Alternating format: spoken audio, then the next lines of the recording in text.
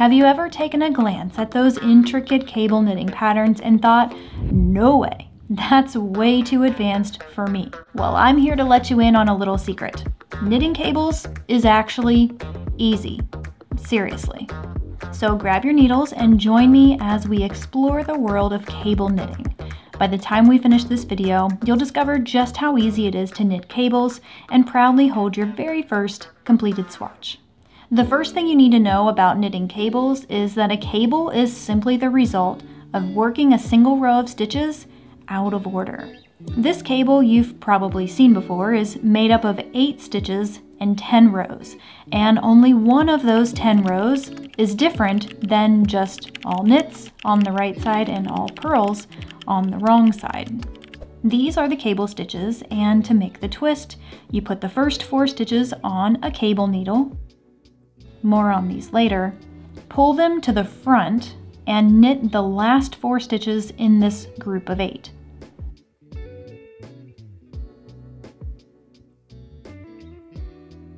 Then knit the first 4 off the cable needle.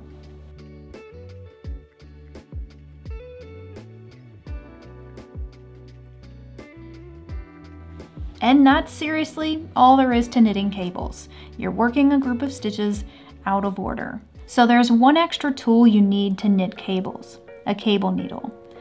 They come in a variety of shapes and sizes, and for the most part, the right one for you comes down to personal preference. I started out on these cable needles, and I would definitely recommend them for first-time cablers. The curve here really helps the stitches to stay on the needle, so you really don't have to worry about them falling off. You can usually find these at most craft stores, and you can definitely order them on Amazon. I'll have some links in the description below. More recently though, I've been loving the cable needles by Lantern Moon.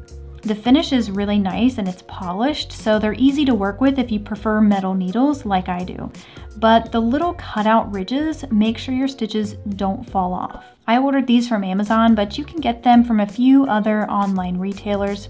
I'll have links in the description as well for some of those. There are a few other styles of cable needles out there, and the best thing to do, honestly, is to just try as many as you can to figure out which one works best for you.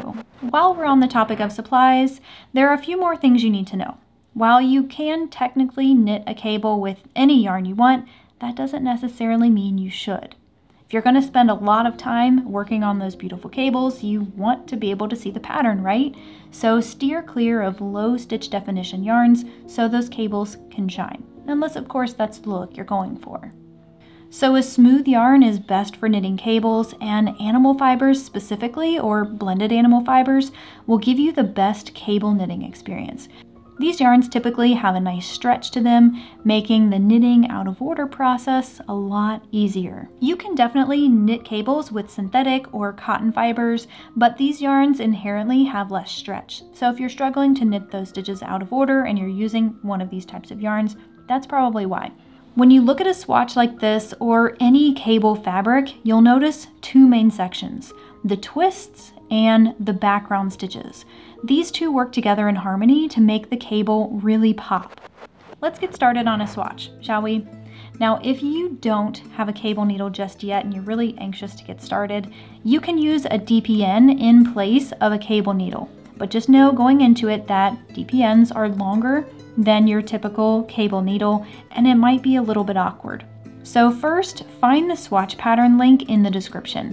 To knit this swatch, grab any medium weight yarn and needles that coordinate, and either a cable needle or a DPN if you don't have a cable needle just yet. This is Malibrigo Mecha yarn, by the way, which is my absolute favorite yarn in the whole wide world. And the color I think is called English Rose, I believe. Either way, I'll have a link to where you can get this on Amazon in the description below. If you haven't tried this yarn before, by all means, treat yourself. Start by casting on 26 stitches and knit 4 rows for a little garter stitch border.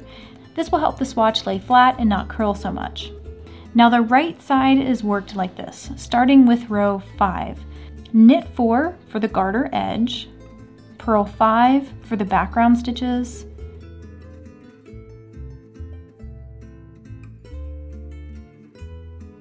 knit 8 for the start of the cable twist,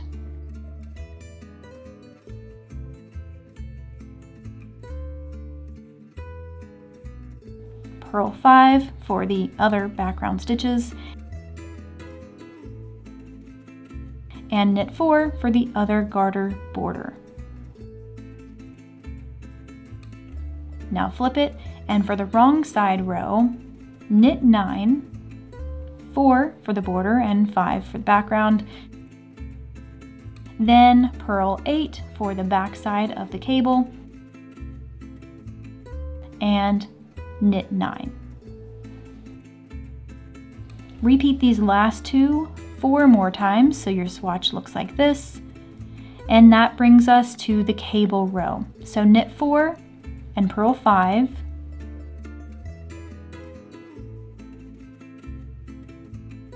then slide the next 4 stitches onto your cable needle, knit the next 4,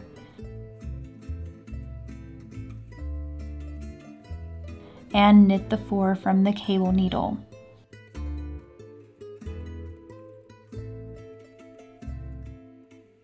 And finish the row with purl 5 and knit 4. And you've just made your first cable. I mean, was I lying? It really was easy, right? So the repeat for this swatch is rows 6 through 15. Follow closely along with the instructions until you feel confident with it all. And to help you wrap your head around the repeat, you're simply working the same right side stitch combo and the same back side stitch combo. There are 9 stitches between each of the cable rows, and I like to keep a tally so I don't lose track of when I need to make the next cable row, because it's really not easy to count these rows as it is with other stitch patterns. It'll probably take a little bit to get used to the tension during that twist, but your cable will get neater every time. It's totally normal to see a longer loop here on the edge, so don't worry about that. If you're already familiar with reading patterns, there's really only a few new abbreviations you'll need to familiarize yourself with when it comes to reading cable patterns. Cable abbreviations will look like this: the letter C and a number, and either F or B, where F stands for front and B stands for back. We'll get to what that means in just a second. The cable we did in the swatch would be abbreviated C4F, because we held 4 stitches to the front of the work. So the number is the number of stitches passed on to the cable needle, and front or back is where you hold the needle as you work the next set of stitches. And so you might be wondering why that even matters. When you hold stitches to the front of the work, you get a left-leaning cable. When you hold the stitches to the back of the work, you get a right-leaning cable. Now let's talk about knitting cables in the round for a second, because knitting hats is definitely something that you'll want to try. Working stitches out of order will make it seem like your work is shrinking. It's not as noticeable when knitting a flat piece, but you'll definitely notice it when knitting in the round. It's best to make sure the circumference of your project is at least 2 inches bigger than your circular, or if that's not possible, you'll want to knit on DPNs or use magic loop. Now when you finish your swatch, it'll be impossible not to notice how wonky it looks, and that's totally normal. Cables will really benefit from a good wet blocking. Now that you're familiar with cables, this simple mug cozy is the perfect first project. It uses a bulky yarn, so you'll have it finished in a flash, plus there's only 1 cable row to practice. When you're ready to take on a more substantial project, try my classic knit cable hat. Both patterns can be viewed completely free on my website, or if you'd like to support the channel and what I'm doing here, you can pick up the PDF pattern from my shop. I'll have both options linked below. Also, if you need more practice, making a few more of these swatches, holding the stitches in front and in back so you can see the different leans, well, that's a really great idea. Another option though is a stitch book. This one, for example, has something like 30 cable stitch patterns. I've had this book for several years now, and it's still one of my favorites. I'll have the Amazon link for this in the description too.